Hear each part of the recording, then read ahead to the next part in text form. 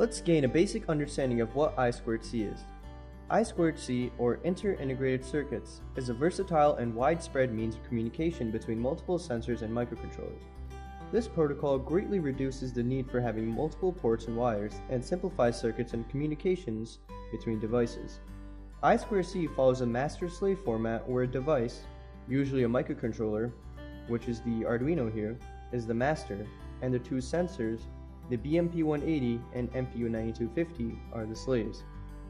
The beauty of I2C is that due to the large amount of addresses, we can have over 100 sensors on this circuit alone, and these would only be need to connect to two wires from the Arduino.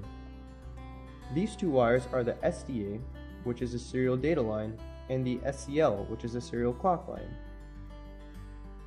The serial clock rate is set by the master, and this determines the frequency of data transfer between the microcontroller and slaves. The SDA line allows for data transfer. It is important to note both of these lines are bidirectional, meaning the slaves and master can both send and receive data. We need pull-up resistors on both the SCL and SDA lines. This is because these lines can pull their signals down to 0 volts, but not up to 3.3 volts directly. Take a look at the sample schematic on screen. The microcontrollers can control the switch in this circuit. When the switch is closed, the SDA pin is pulled down to 0 volts. When open, the pull-up resistor can draw it up to 3.3 volts. A digital 0 is sent by closing the switch, and a digital 1 by opening it. These pull-up resistors make sure digital 1s are sent correctly on the SDA and SCL lines. Now on screen we've only shown you the diagram for SDA, but the same applies for SCL. Let's move on to building our circuit. In this section, we will complete building the entire circuit, so both the sensors, the BMP180 and MPU9250, will be set up. Now you may choose to put in only one sensor at a time, and this is also very easy to do. You can refer to the PDF guide for more wiring instructions. It's been split up individually for the BMP180 and the MPU9250, and both of these wired together. Now we will need 6 major components to complete this circuit. Obviously our Arduino Nano, the MPU9250, the BMP180, a level shifter, and 2 pull-up resistors. Also, if you would like to know more about what level shifters do and their applications, please refer to Lab 4 in this series. Now it is important to note that the MPU9250 and BMP180 are both running on 3.3 volts, and our analog pins A4 and A5, which we'll be using here, are actually based upon 5 volt logic. Therefore, we must set these lines to 3.3 volts instead. This is where our level shifter will come in. With that, let's begin to build. Now the very first step is to ground the two halves of the level shifter together. So we will connect them like so, and we will drag this ground. We will connect this into the Arduino Nanos. Ground pin right here.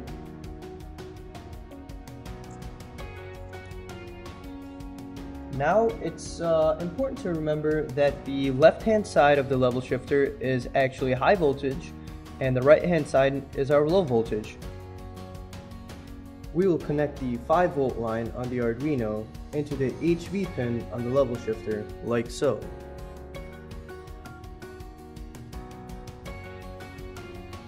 And on the right hand side, the LV, we will be connecting this to our 3.3 volts line from the Arduino.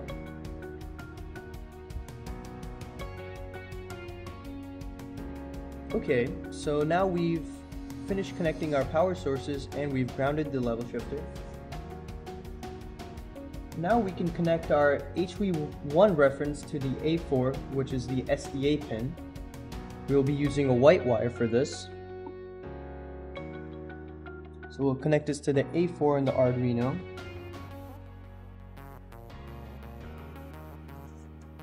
And our HV2 will be connected to the A5 pin, which is the SCL line or serial clock. We'll connect this.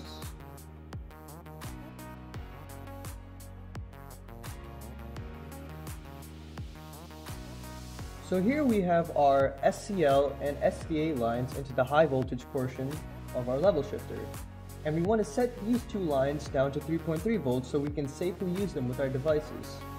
So now we will connect our LV1, our low voltage 1 and low voltage 2 reference lines. So again, we used white for our SDA, our A4 pin. So we will connect LV1 into this rail here. And our green is our SCL. We will connect this into this rail here.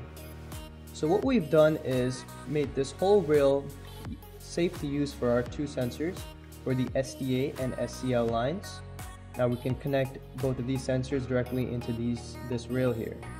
Now let's begin to wire up the power for our sensors. So we will be connecting our 3v3 line to this rail.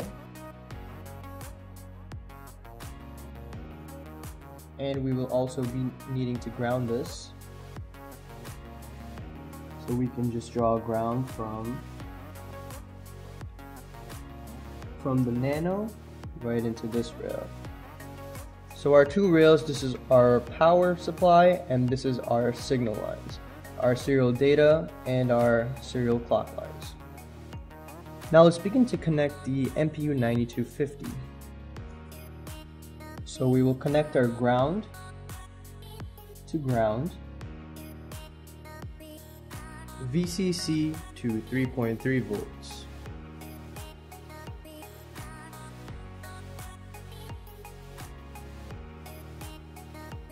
And we can connect our A5. So we've already made this green wire set to A5, which is our SCL line. So we will connect SCL into this port here. And our SDA from the MPU9250 can be drawn right into this white rail. So the circuit for the MPU9250 has been completed. Let's wire up the BMP180. Let's just take a look here at the ports. So we have our VIN, our ground, SCL, and SDA.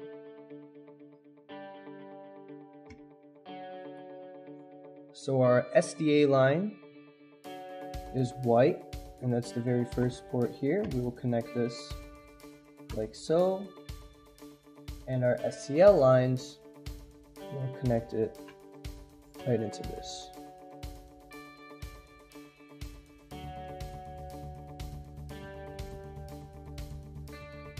Okay, we can connect our power into the 3v3 line here. And we can also ground this.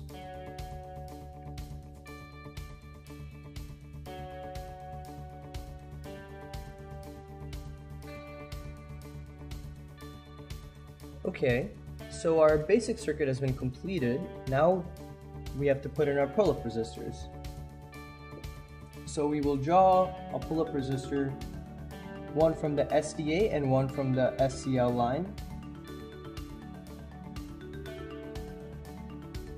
And we will connect these directly into the 3.3 volts.